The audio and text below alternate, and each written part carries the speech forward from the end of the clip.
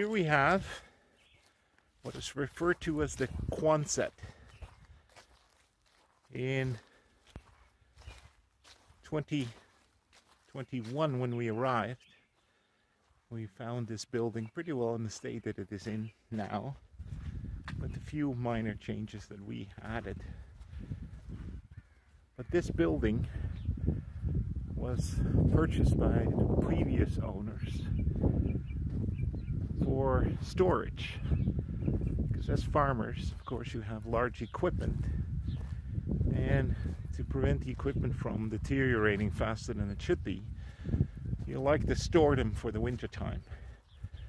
And so when these people bought this, I assume that they had some large combines and tractors that, had this building been placed onto the ground, it wouldn't have been proper. It wouldn't have been high enough. So what they did is they built this concrete wall, and of course you can see the elements here are quite rough, and so there's cracks in it. But for some reason the building started heaving a little bit. It's changed position, and of course that has to do with the frost in the winter time and the thawing.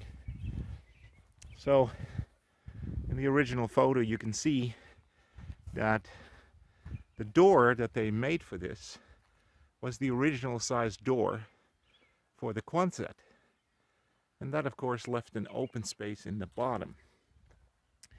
Now, open spaces of course allows wind to grab hold of it.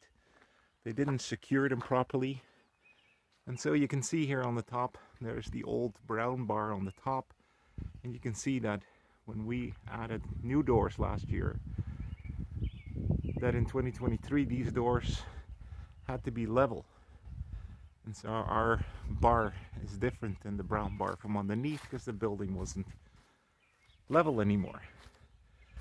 So what we did is we stripped pieces of the old door and we attached them to the new doors that our neighbor was able to purchase through an auction site, and he did that for us in exchange for him storing his combines in here.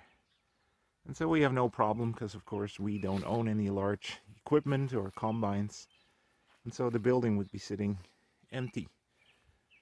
So we've made the agreement with our neighbor, and so last year he came out with those two doors that he picked up through the auction site, and together we positioned them.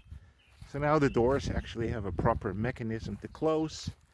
On the back side we have a pin now that goes into the floor, and so the wind that is quite strong here at times, you know, northwest and southeast winds can be gusting up here easily up to 100 kilometers an hour, sometimes more. But ordinary winds, 50, gusting to 70, are not uncommon. So these doors have to be secure. And of course our neighbor really wanted it closed because we have wild pigeons here. And they like to go inside of this Quonset nest, but also of course overwinter and then poop on the machinery. So to make sure that the machines would not get dirty and can be maintained easier, he supplied us the doors, and together we put them up. But that's the Quonset. So who knows, if we ever become really big time homesteaders and we actually start producing more materials, and we may need more equipment for it, we may have to share it with our neighbor, put some stuff in here. But for now he is free to use it, as we have absolutely no equipment that would go in here. So thank you for watching, and have yourself a great day.